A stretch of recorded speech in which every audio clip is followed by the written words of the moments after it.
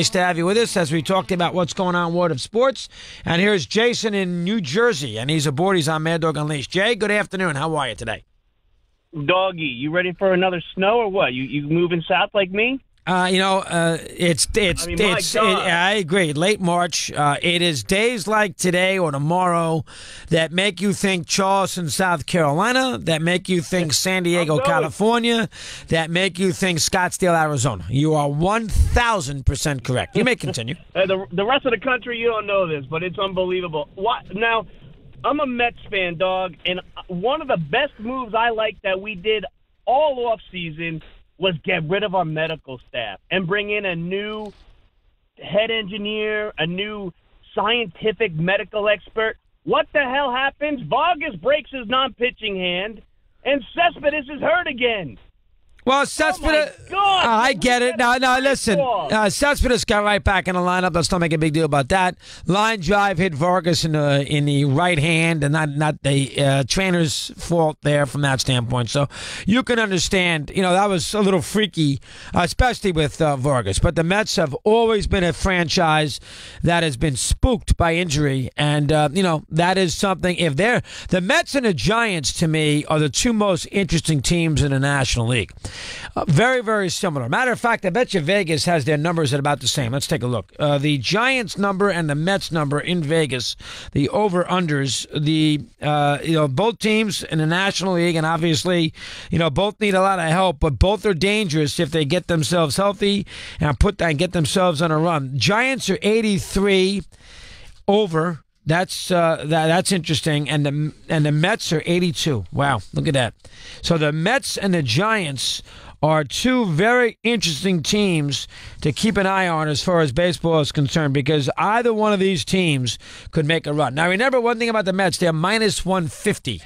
So that's a terrible vig with the Mets. But that is a team that you can keep an eye on as far as that goes. The over-unders, by the way, I'll give them to you right now. Cubs are 93.5. Miami's 65, Tigers are 68, Mets 82, Pirates are 74, Cardinals are 85.5, Orioles are 73, Twins are 83.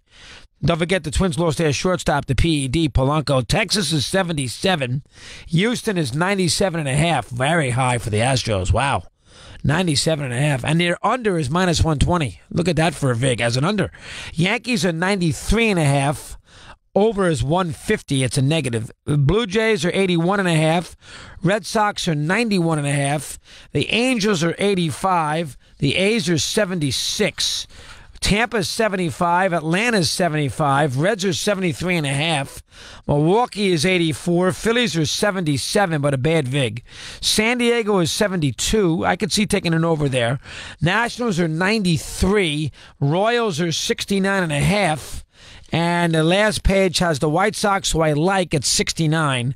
The Dodgers are at 96. Before the injury was C. Giants 83, Indians 94.5, Mariners 81.5, Arizona is 85, and the Rockies are 80.5. Now, let's look at the pluses. If you want to go plus vig, I know I like the pluses myself. So you like to look for one where you put $100 on them for the season and you win, you get a plus. You get a little more than your 100. Tampa's plus 105. So you put 100 on Tampa to win, you win $105 if they get over 75. I'm just going to give you pluses. The Reds under 73.5 is a plus 105. The Phillies under 77 is a plus 120. The Nationals under 93 is plus 105. The White Sox under 69 is a plus 110. Here's one. The Rockies, if they go under 80.5, it's plus 145. Wow. So they are banking on the Rockies having a bad year. Well, if you do bank on that, you're going to get a huge plus on it.